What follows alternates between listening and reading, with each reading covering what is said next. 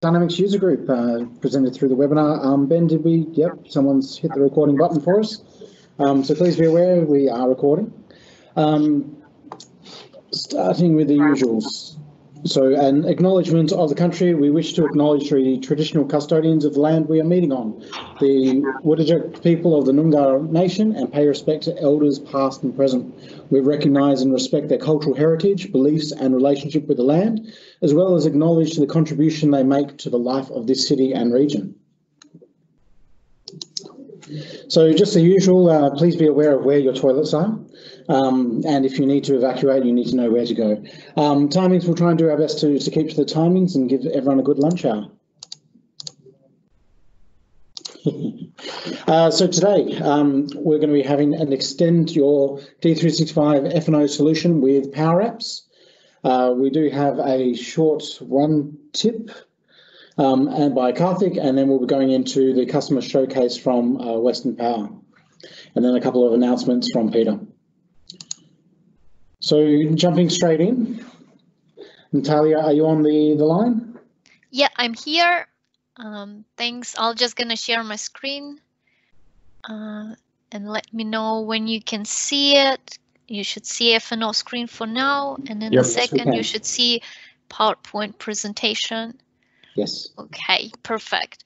So hello and welcome to today's session about how to extend your Microsoft Dynamics 365 F&O solution with Power Apps. My name is Natalia and I am solution architect working from Fusion 5 New Zealand. I work with F&O and Dynamics IX since version 2009, primarily focusing on supply chain and manufacturing modules. So today's session is basically about one of the topics I'm currently passionate about, how we can use Power Apps in our F&O implementations and extend that. So I'm going to give you a quick overview, and then we can jump into the examples I've prepared for you. So basically, for the previous implementations with Dynamics IX, with the older versions, when we were assessing the solutions, I'd probably say, and we found the gap between customer requirements and the standard system, we didn't have any other options except doing a customization. With finance and operations, considering and continuous updates, we have to be mindful about modifications we do. Therefore, we should assess any other ways of doing the, let's say, fill in our gaps. And sometimes one of the solutions for us could be a Power App. So what is Power App really? It's a suite of apps or services, connectors, and data platform that provides a rapid application development environment to build custom apps for your business needs. With Power Apps, we are able to create no-code or low-code solutions with rich business logic, combining multiple services or workflow capabilities to transform manual business processes to automated. Power App, together with Microsoft Flow, Power BI, and Common Dot Service, is a part of Power Platform, which works together with Dynamics 365 products. When we talk about Power Apps with F&O wide, I probably can highlight two different types of apps we can do. Create is embedded Power App, the app that can be opened from your finance and operations solution, that the app could show some additional data from third-party services and so on. The standalone app can be opened on your mobile device. It can be a laptop or phone or tablet, which doesn't actually supposed to have like a link, or you don't actually use the finance and operation directly, and it's more focused to simplify data entry and replacing the complex screen for your business processes. So I will share with you today two examples for each of apps, each of app types, and the first one would be a product label printing app, and I will jump to the F&O instance to provide you a demo of it before. We'll have a look on how it was actually designed and what are the core components sitting behind it. So everyone can see F&O screen, is that right? Yes. Yep. Okay, perfect, thanks. Okay, so I'm in Microsoft Dynamics Finance Operations on the main page. So what we're actually going to do is we have created an app that generates the product label. So this app can be opened and navigated from the release product screen. So which I'm going to do now. I will open this up by selecting the record, like any product record like to. So we have here a Power App icon, and underneath of that, you could see product label menu item. So this is how we actually hooked in our app to our F&O instance. So I'll click on that just to show you how that looks like. So what happens, and what you see is when the app opens, it actually picks up the selected record from the system. So what it does is it populates the item name, and this particular item doesn't have country origin, but what happens behind the scenes is that it retrieves the data from F&O. There is a limitation on the amount of data you can pass to the Power App. So what happens is that we can, from F&O perspective, we can pass only one field. So what we do is we pass in item number into the app, and then by triggering Microsoft Flow, we are extracting all the remaining information from the product by using standard data entity for products. On the bottom, you see the app design. So what happens is that we have a predefined label layout, which can be found under layout button. So we are using a ZPL language, which is standard Zebra programming language for labels, with the defined placeholders. So what we do is on the fly, we are replacing these placeholders with the values from the selected product record. And we pass those details to the third-party service, web service, to bring us back or return us an image of the actual label, which we're gonna do. We have also we have two other functions here, which is we can open the label as a PDF, so you can print it from the web browser. And another one, by going back, is the printing. So there is, let's say, a non-limitation that there is no capabilities at that stage from Power Apps to do any printing. So all the printing can happen only through the web browser capabilities. What we have done is, considering that our app is built based on the F&O, we are actually exposing OData action and using standard approach with document routing agent to print the label. So basically what we are doing is triggering Microsoft Flow by passing the label layout as well as the printer details. This particular design, let's say, of this label, it doesn't have option to select the printer. You're not limited to that. You can actually edit. It was just done for simplicity, and all the printer details are actually at that stage specified in the Microsoft Flow. So look into the app itself. So if I'll go to the Power App environment, I'd probably say this is my app designer. And on the left-hand side, you can see the screens the app has. So this is the main screen, and the parameter screen is really the label layout design. The main, let's say, app itself, as you see on the start event, what we do is retrieving the data from F&O, and at the same time, we are triggering Flow by passing back and requesting the item ID. Well, basically, we're passing back to our Flow item ID, and our Flow will return us under this variable after us other Flow values. It will return us some information. And going back to the main screen, if I'll click on any of the fields like the item and origin, so you see how we are retrieving or getting item name or origin from the information that are passed us back to us through the Flow. Same thing and same story with the printing. So we have a Flow that we trigger, we pass it through the label layout. The label layout is actually layout I showed you before, so it will already have some variables embedded into it, so it actually passes the real label content, probably say so. By clicking on the product image, you would see on the top that we have a property image set up with the API that we are calling and doing the same thing similar to the printing. We are passing our label design into it, and these are the parameters that are basically specified in this API that we'd have to pass. Looking at the Flow itself, that's gonna be. So these are two flows we have. So the first one is get record. So this is really the passing the details or getting what we are setting up in the flow is, I'll probably gonna open Designer, that would be easier. Okay, so we're triggering that from the Power App. We specify our instance, specifying the data entity from F&O perspective. We're defining the legal entity from where it can be run, and passing the variable which we basically getting from the Power App. And in our response, we are providing back and filling the fields from the values returns on the previous step. So this is what Dynamics AX brings us back.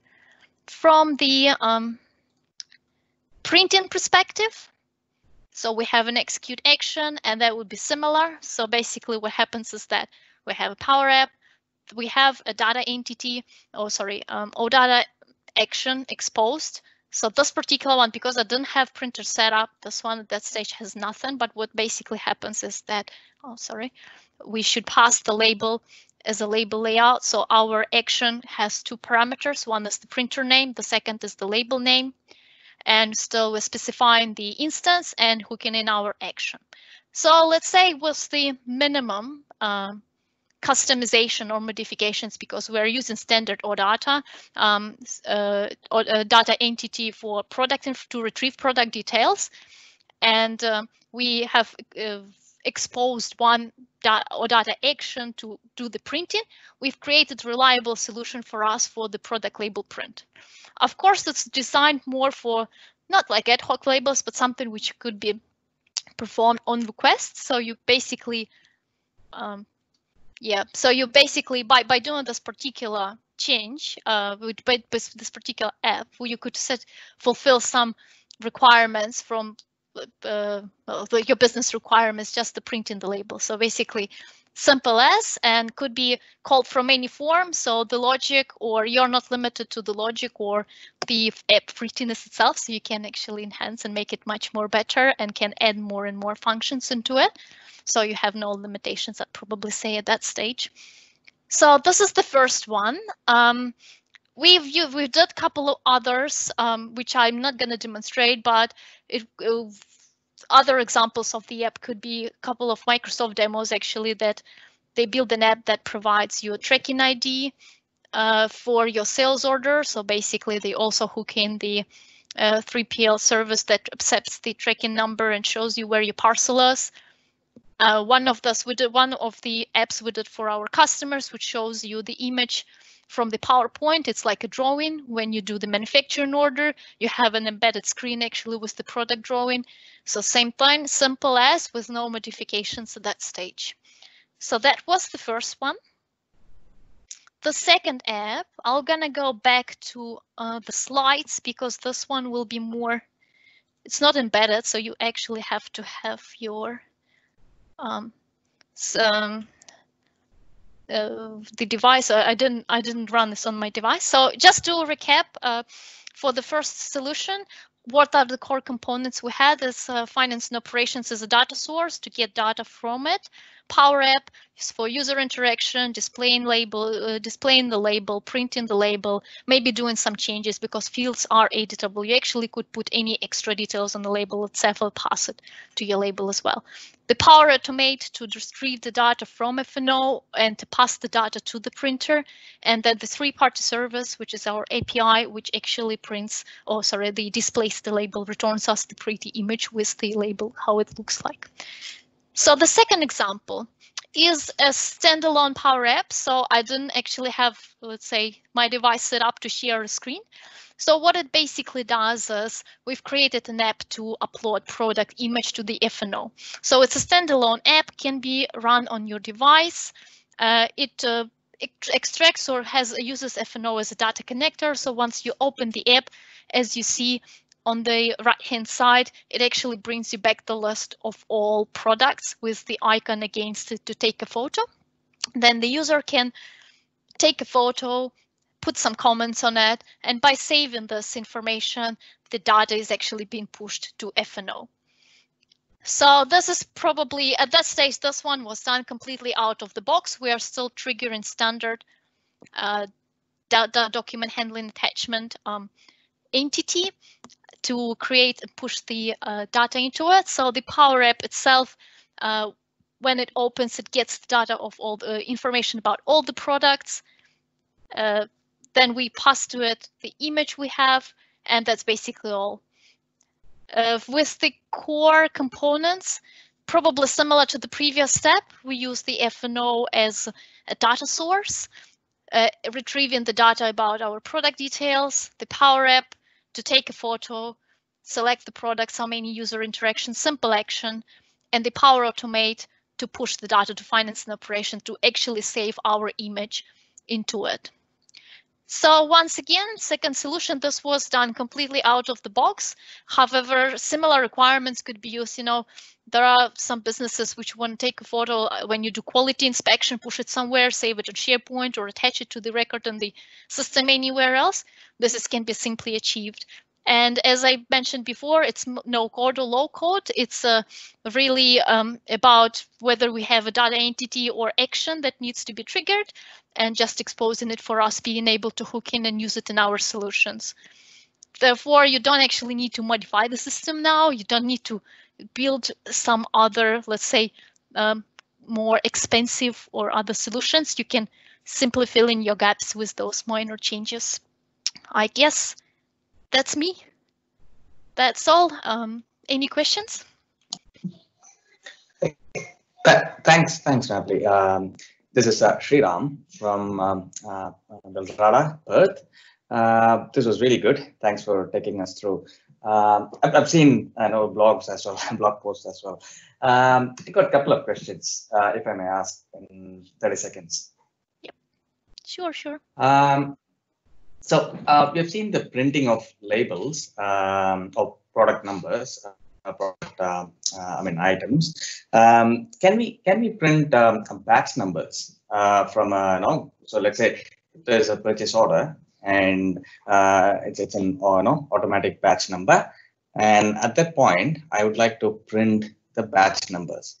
Can we use this instead of customizing a report to print a barcode like an old style?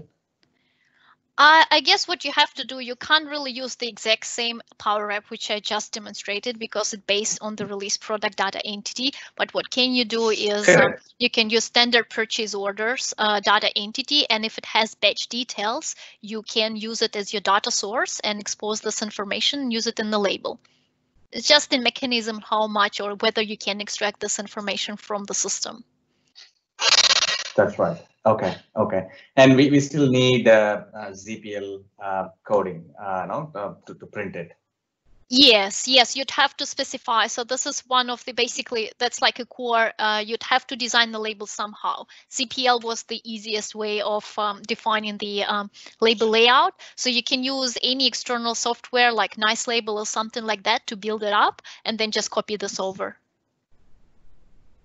Right. Okay. Yeah. So this. That's right.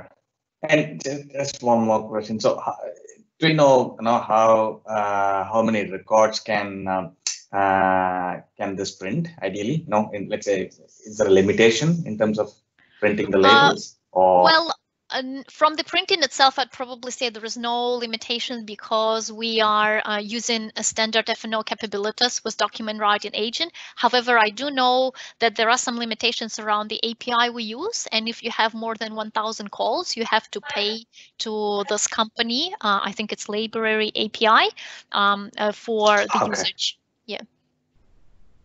Okay. Good. Sorry, one last question, and then that'll be it. So let's say we printed the label, and in terms of scanning the solution, I've seen before. We can use Power App to scan the barcode of items and input the data, right? But how do you know if it is feasible at all? Without having to use too much of WMS. Because the iterations involved in the label designing and printing using ZPL. I'm just trying to explore the options, whether we can minimize the effort in the label designing and printing, whereas using Power App, can I achieve the label printing and scanning, in a better way, or not in a better way, in a quicker way? I guess. Or do we still? Yeah. Sorry. Yeah. Yeah. Carry on. Anything else that you wanted to say? No. I was gonna tell or is there no other option, no, other than using the standard WMS, the document layout and using ZPL? I guess it depends on the complexity. Well, first of all, when we are talking about just the processes itself, if you want to assess and say, okay, if WMS or WHS is really complicated for us and we want to automate some other process, can we use Power Apps? I'd probably say at some stage, yes, you can. If your processes are simple enough, you can build the apps that access app as an input and do some. There is actually a good demo from Microsoft on how you can perform counting on with the Power App, and it actually gives you ability to scan and so on without advanced warehouse capabilities.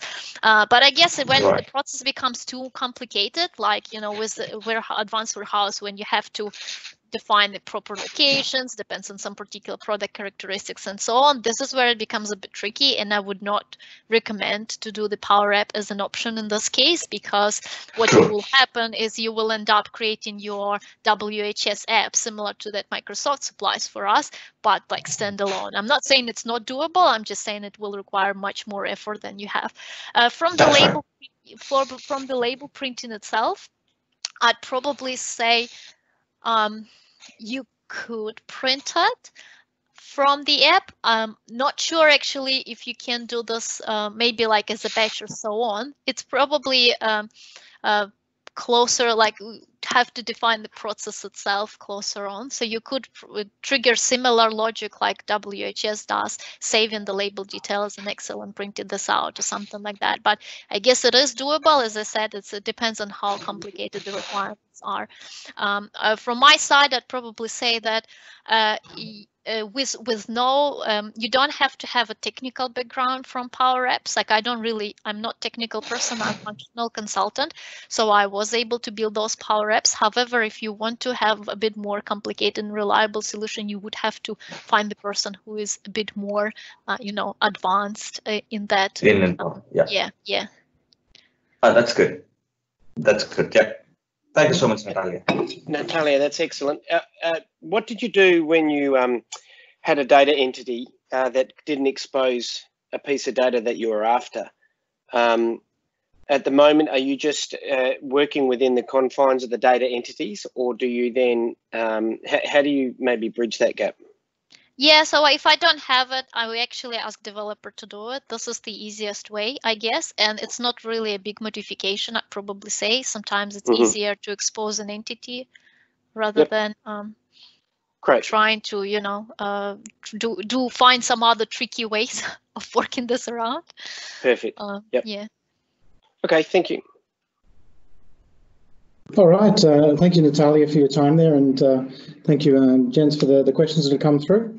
We'll head on to the next presentation. Thank you all for your time. So up next, Tristan is going to take us through what they've done at Western Power. All right, thanks for that. Can everyone hear me okay?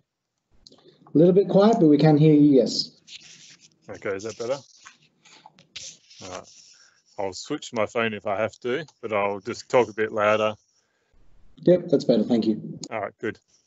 So, yes, I was approached by ASGs just to present some of the stuff that we've done over the last year or so, particularly focusing around our knowledge base and some of the portal stuff we've done.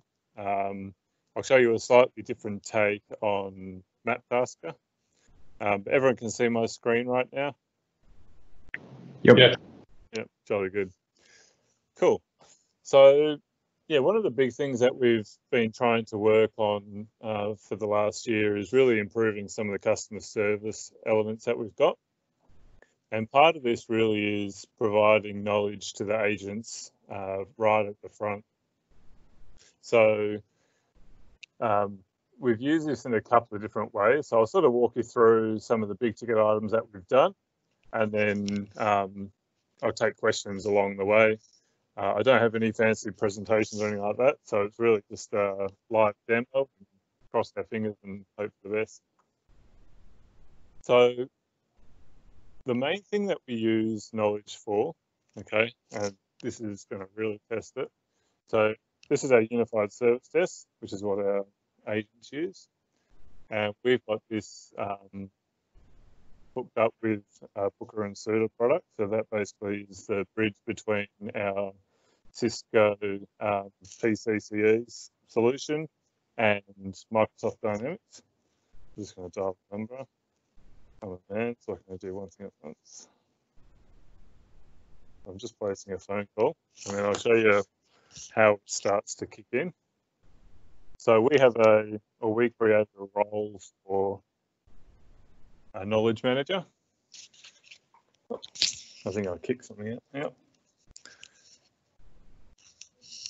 Okay, so the first thing that you can see that's happened here, okay, is that it's found my record from the call elements that's come from our Cisco platform. And what actually is allowed to happen now is that we pass through the call variables from Cisco, and then in all of our knowledge articles, we have tagged them based on the call types, which then automatically presents knowledge articles. So not only can I see that Tristan has rung about a planned outage, we also, right at the start, try to present knowledge articles to an agent so they can read some information about it and go from there. The other thing that we've done in USD is given them the knowledge base portal. And this is actually now available to all of our staff. I'm just going to hang up the phone call. My headset was freaking out a little bit. So what this actually allows us to do is display what we tell customers across the whole business, okay? And there's a couple of different things that happen in here. So let's say, for example, now this is live, so I better go into something that I'm allowed to show. Let me just do, vegetation and do a search. Sure, we'll go into this one. Could be in trouble for it, but that's fine. So the other thing that we can do, so once they get presented with information, is that if someone in the business notices that something's a bit wrong with the content, they can actually suggest a new article. The other thing that they can do, and what actually happens, I'll show you where that ends up in 2 seconds. The other thing they can do is if they find that there isn't a new article, they can actually go and write the article themselves and propose that this article gets published and promoted. So what we try to do is give everyone the information, have almost this community of knowledge where if there is something wrong with it, to feed it back to the knowledge manager who can then consume and understand that information and then tweak it if they have to. So that way the agents are always getting this constant feed of new and updated information. Okay, so I'm just going to close USD now. Has anyone got any questions about that and how we make that work?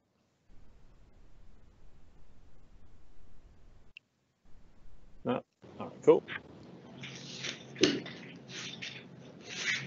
All right.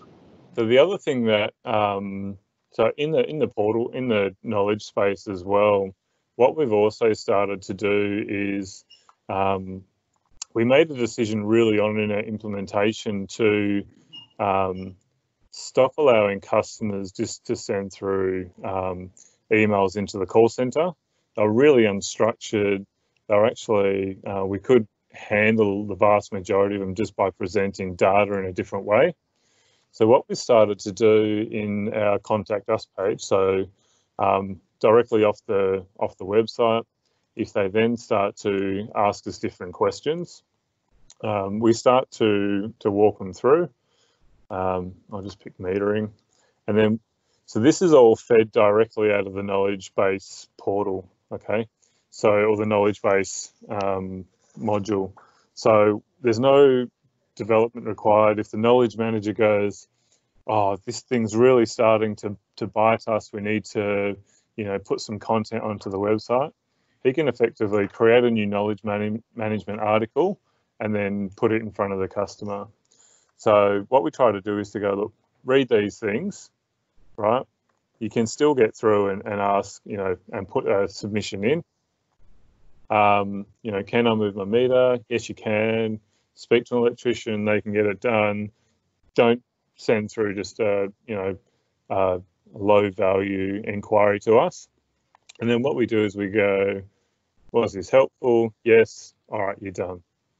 Right. And what we found is that in the old world with emails, we'd probably get 150 emails a day on average. And now we're getting, you know, somewhere in the proximity of 18 to 25 cases a day. So it's actually stripped out a lot of the inquiries that we get through. So a central knowledge repository used in many different ways to service both agents and customers. And what we can actually do in the knowledge portal itself is we've got some configurations that we do in the knowledge articles themselves, which then allows it to be, I don't know, I'll use this one. This one looks fairly safe. What we've actually had to build is just some capability to go, is this showing for the internal portal or is this exposed in the customer portal? So the knowledge manager then just makes the decision whether this is for internal consumption only or for external consumption. Okay. Any questions around the knowledge stuff? I don't want to go too far into it because there's some cooler stuff that we can progress onto. But if anyone's got any questions around knowledge management and other ways that we use it internally, I'm more than happy to field those questions now if you want. No. Cool. And the last thing I do before I move on, so anytime someone proposes a new articles, turns up in our draft articles column, and anytime that someone suggests a change to an article, it turns up as a task. So that way the knowledge manager can just easily accept or reject, alter, and then republish the articles again. So it's a fairly closed loop, I suppose, in terms of how we manage our knowledge now internally, without one person always having to go and craft that new message. So I'll just move out of the knowledge space then, and I'll get out of our production environment. So a couple of the other things I wanted to walk you through was just around our new streetlight reporting capability. So one of the things that a customer can do is they can, via our website, they can actually click report a faulty streetlight. And then, so this is sitting in the Microsoft portal space. So we've got a whole heap of modals and warnings and stuff like that, which we're currently continue to refine and enhance. We've got click to call capability directly off this as well. But effectively what we've done in here is just given the customers an experience where we actually have a whole heap of data that sits inside Esri, so which is our internal GIS mapping system. And what this allows a customer to do is they can either use their GPS based on their location, which is actually pretty accurate, and that's based off their device. And then they've got a couple of different options, okay? So they can either, you may have noticed on every streetlight pole there is a sticker which has a number on it. So a customer can, I'm just going to see if I can wing one of these. The customer can take that number and directly insert it into the map. And then what that'll actually do, just give it 2 secs.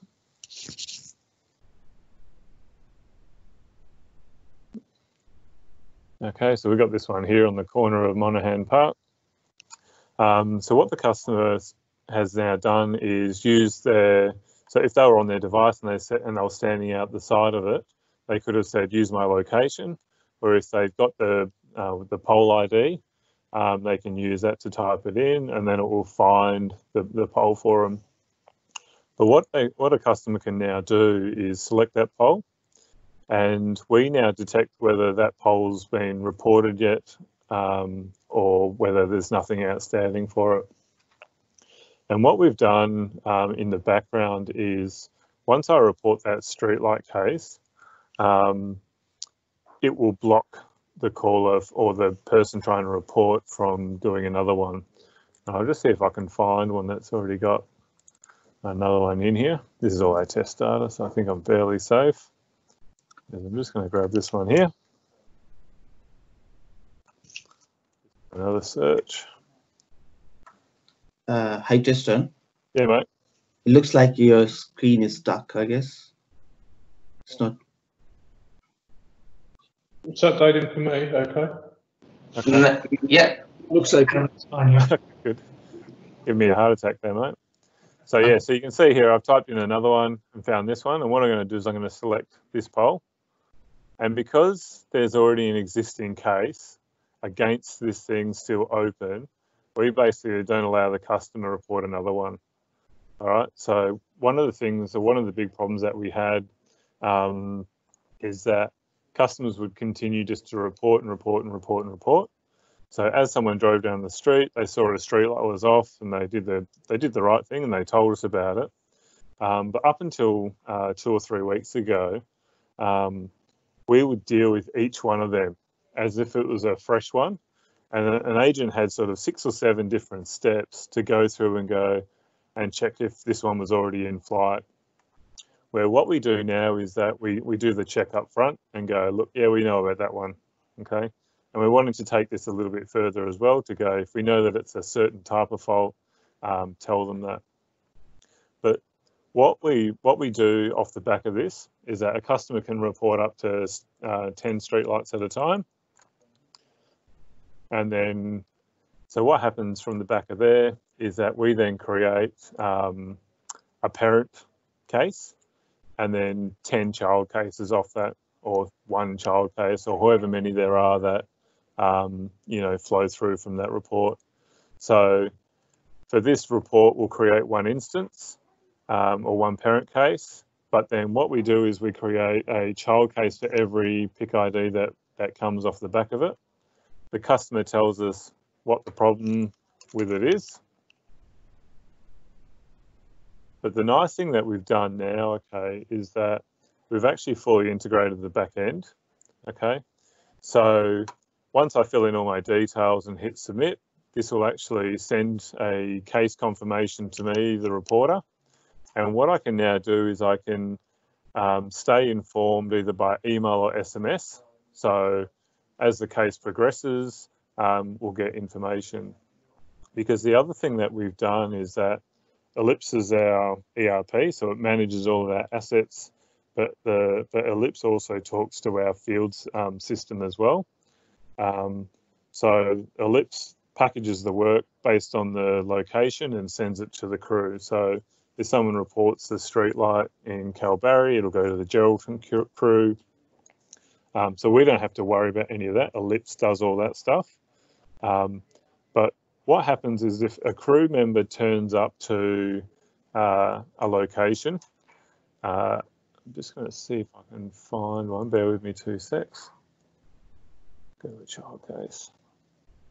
I'm just going to find one with a delay code. You should have one in here.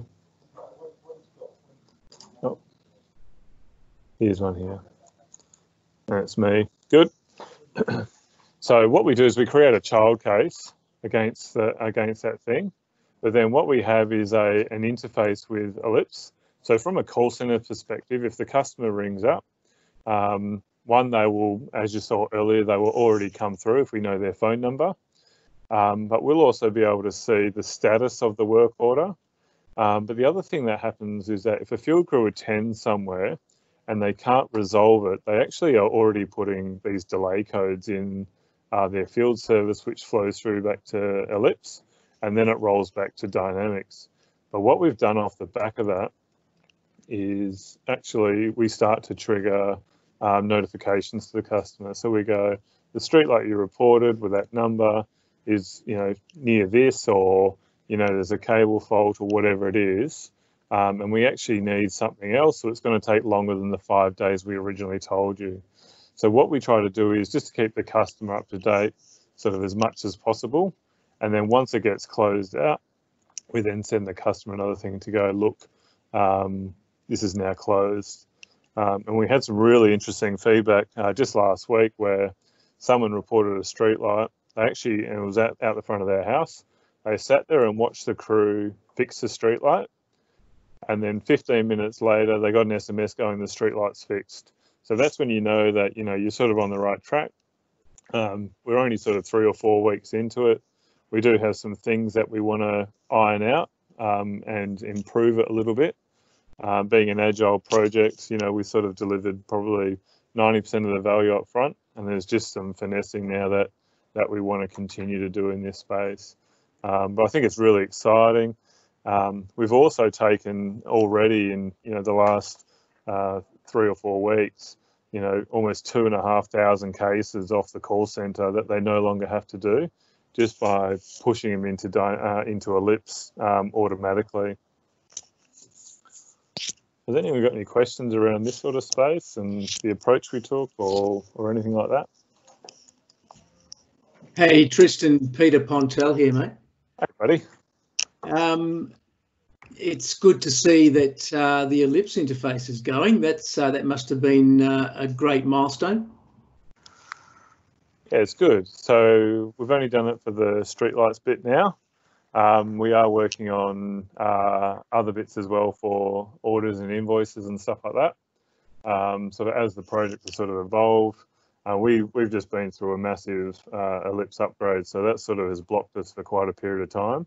But this really was the first Ellipse integration that we did, and it's been very successful, which is good. Yeah, it's looking really good, really good. Well done. Thanks, mate. All right. If there's no other questions, I'll show you the last piece that I want to show you, which was Maptaskr. And you've probably seen this from a very different context. Hopefully Ravi's on the phone and some of the other guys from Maptaskr, and hopefully you'll be able to see the bit of the fruition of your hard work. And hopefully we haven't broken anything. So one of the major challenges that we have in Western Power is the way that our metering system delivers an address to us. It's very hard for us to do really discrete targeting of customers. So what Maptaskr allows us to do is so let's say, for example, we wanted to do a piece of work along, we'll take Kingsley Drive here, for example, right? And I'm not going to go to the point where I show you because some of the names aren't highly obfuscated. So there's only certain distance I can take this. But I think it's really important that we show you guys. So in the past, you would have seen, how you can search by address, you can do it by region. The thing that we're super excited about is this ability to draw, okay? So the guys at Ravi and the guys at Maptaskr have been exceptional just at assisting us with this because, and he may want to jump in and provide a little bit of technical information here, but we have a very different scenario than a sales scenario, right? Where you go, this sales opportunity sits at this location, or this grain silo sits at this location. We sometimes will have many meters that have different customers associated to it at one location. So they've had to come up with a slightly different way of being able to target that. Because if we go, so I'm going to draw now, and then we'll show you how. Now, it's interesting because sometimes it's easy to do this on satellite view because we obviously work with these houses here and here. So what I'm going to do is just go, I only want to speak to, let me go. So let's say, for example, we're going to put a new cable right up along this part of the road, and we just want to tell these people that, look, there's going to be all trucks and all sorts of nonsense in the area. But what we can now do is really quickly, because one of the things that we've struggled with Dynamics is to be able to create a really refined marketing list. So So I'll show you sort of just how we achieve that in 2 seconds.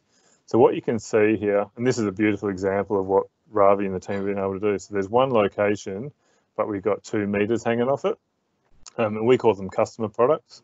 And that's just the way we were able to join the data model for a many-to-many situation.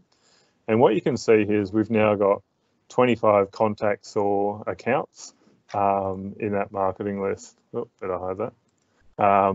So what you can see here now is that, I don't know how I can do this without exposing some customer stuff, but effectively what this then allows us to do is from the data list, from this 25 people, we can then create a marketing list, and straight away, or within, depending on how big your data set is, we can then create a marketing list, and we call it, Kingsley Drive, pole replacement or whatever we want to call it.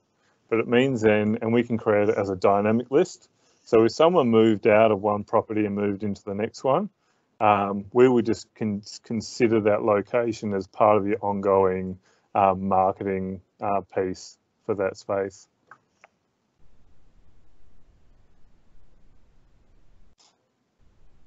So, yeah, so that was sort of where I just wanted to take you guys today.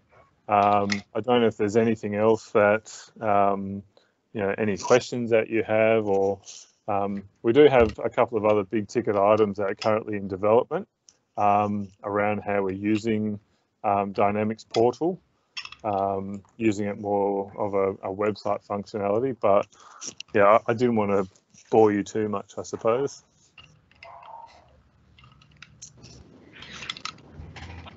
Tristan, it's Ben here. That was an awesome demo. Thanks for showing that. No real questions from me. But yeah, just appreciate you taking the time, showing us your story with your organisation at Western Power. That's great. Thank you. Cool. My pleasure. Yeah. And when you do, if you do get the website up and running, I'm sure you will. I'm happy to get you back on board and give us a demo. I'm sure it won't be that boring. It's always good to see different aspects of use cases with the portal and Dynamics and Power Apps being shown. So that was good. Cool. Yeah, thank you very much. That was quite exciting. I will pass over to Peter now for a couple of updates. Thanks, everybody.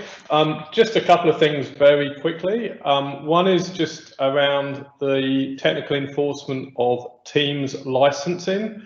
That was originally proposed for April, was pushed back to July, has now been pushed back to October.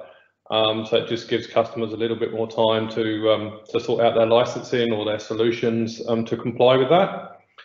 And the other thing I wanted to remind people about is that next week we have the Microsoft Business Applications Summit, which is now a virtual event and is free to attend. Obviously, it does fall in the middle of the night for Perth time, but all of the sessions will be recorded, and the session catalogue is now up on the website as well. So I strongly suggest that you register for that and have a look through the sessions and pick the ones that you want to watch. But I know there's quite a few announcements and things that will be revealed at that, and some more updates of the products getting pushed out. So yeah, I'm looking forward to that as well.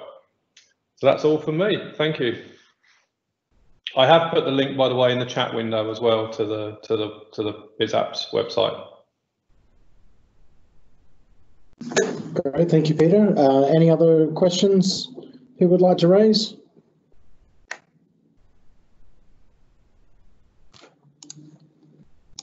All right, in that case, our next event is on the 28th of May. There'll be another Teams event, and look out our usual call out there if there's anything that people would like to present, especially some more great stories like what we've just seen from Western Power, or if there's any ideas of what people would like to see, please reach out to the committee.